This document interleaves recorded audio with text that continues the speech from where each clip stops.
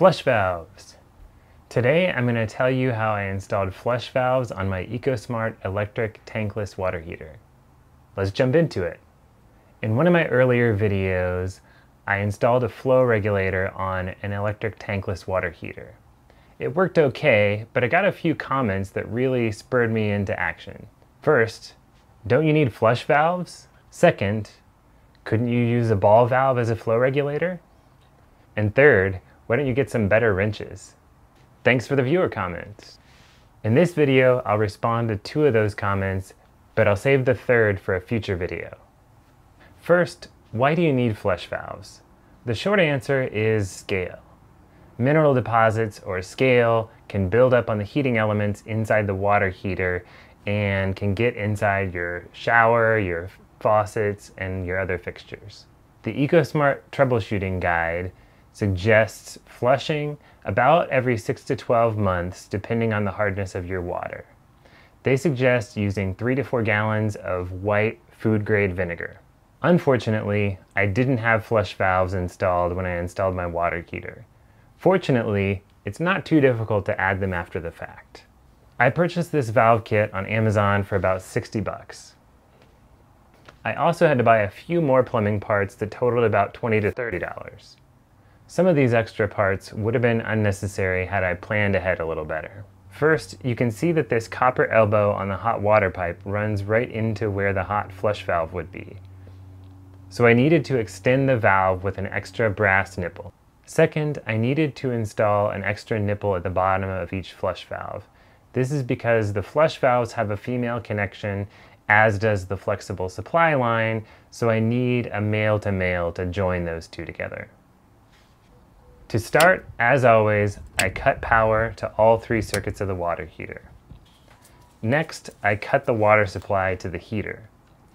After that, you can open a hot water faucet in the house, like a bathtub, just to drain out the extra hot water and break the vacuum in the water heater. Then it was time to unhook the flexible hot and cold water supply lines. You'll want a pan or a bucket to catch the water that drains out.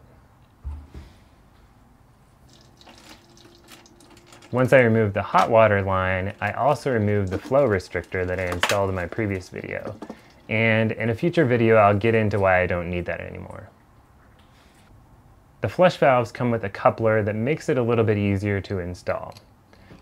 You start by unscrewing this part from the valve and then installing it to the water heater. This part is bare metal, as is the water heater connection, so you should use some thread sealing plumber's tape between the 2 threads. Tighten up this part with your nice new wrench. Once you've done that, you can screw the nut on the flush valve to the coupler. This joint is a compression fitting, so you don't need thread tape.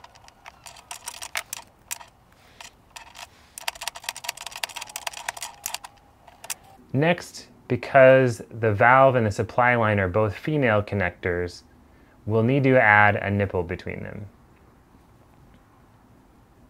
The top connection is bare metal on metal, so I'll need some more plumber's thread tape. The bottom connection is a compression fitting, so again, no thread tape is needed.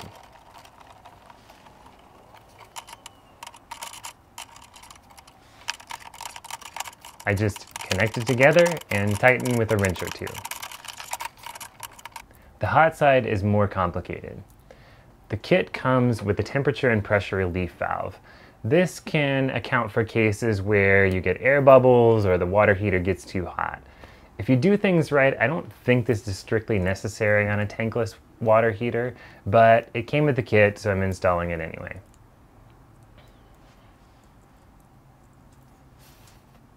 As with some of the other parts, this is another metal-to-metal connection, so I'm adding even more plumber's tape. The relief valve screws into the side of the flush valve, and I hand tightened it. You need this to end up pointing downwards, so it's not really possible to tighten it much more with a wrench. As mentioned earlier, The copper hot water line is in the way of where I want the flush valve to be, so I need to add some pipe between the water heater and the flush valve. I did this with a brass union and a brass 3-inch nipple. Before I connect these to the heater, I want to connect them all together. As before, I used plumber's tape when attaching bare metal connections.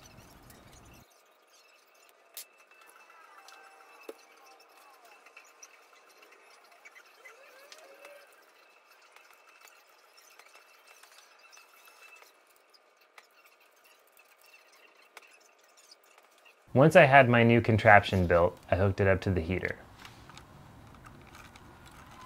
You can see now how the valve handles will clear the flexible plumbing line thanks to the 3-inch nipple that I added.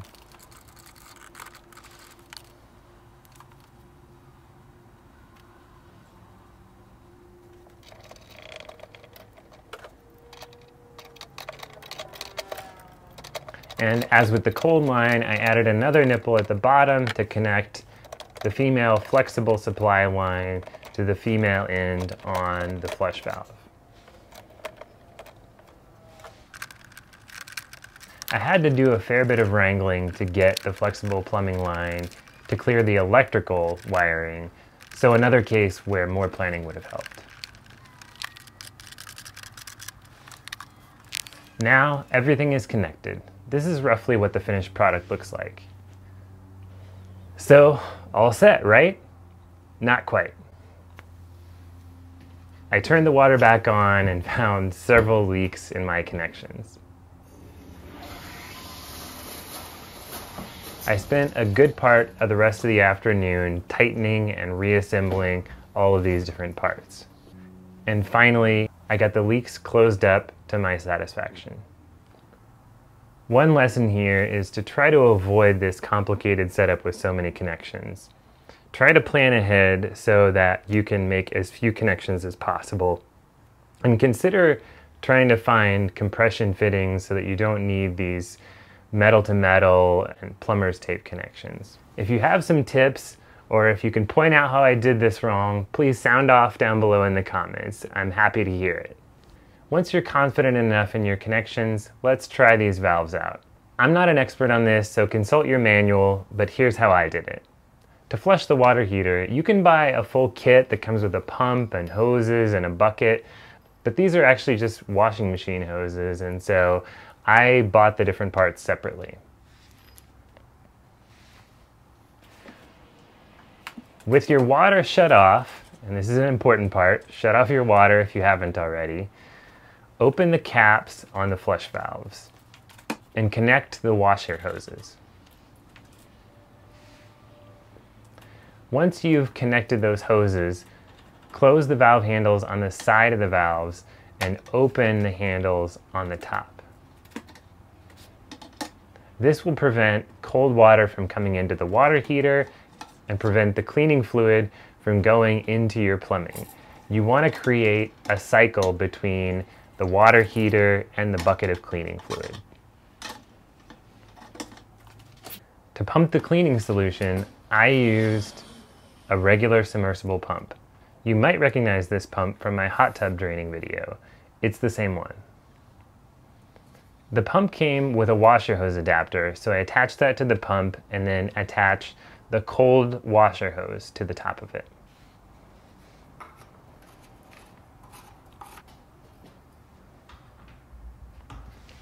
Fill the bucket with the cleaning solution of your choice and then drop the pump into the bottom of it. You want the hot water hose connected and pointing into the bucket, though you don't necessarily need the end of it submerged. You want the fluid to come out of the water heater and recirculate as you run a cleaning cycle. Before you run the pump, make sure your water heater is still disconnected or turned off. You don't want to waste energy heating up the cleaning solution.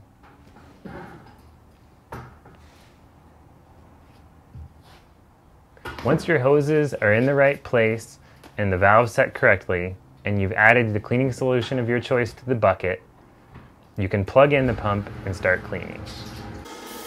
Check your manual. The ecosmart troubleshooting guide suggests running the pump for about 3 to 4 hours, although that sounds like quite the little Saturday afternoon, and a lot of time to spend without hot water. Once you've finished, however long you run it, you should flush the cleaning solution out of the system. I didn't capture this on video, but to do it, you should keep the power off and keep the washing machine hose attached to the hot side so that the cleaning solution doesn't get flushed into your plumbing system. Being careful to open and close valves in the right order so you don't get soaked, detach the cold hose from the cold side of the flush valve and close off the flush handle. Once you're ready, open the valves on the cold side to let water in from your city or well.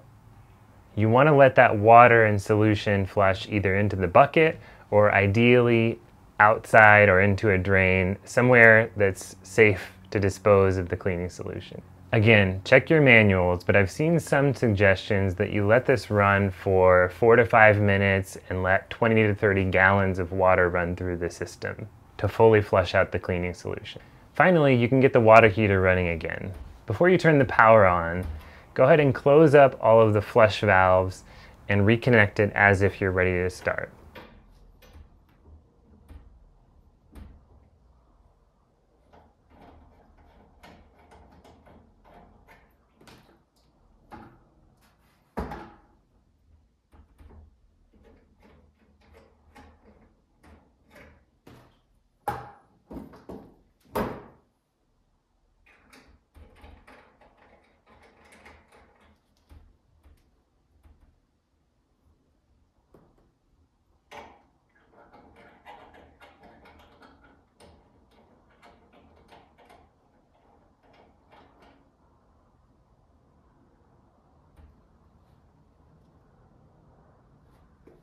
Make sure you open up the supply line into the water heater and open a bathtub or sink to let all of the air bubbles get flushed out of the water heater.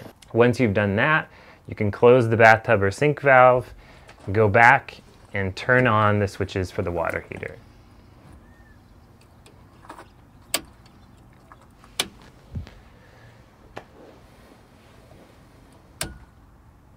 So that's how I installed flush valves on this water heater.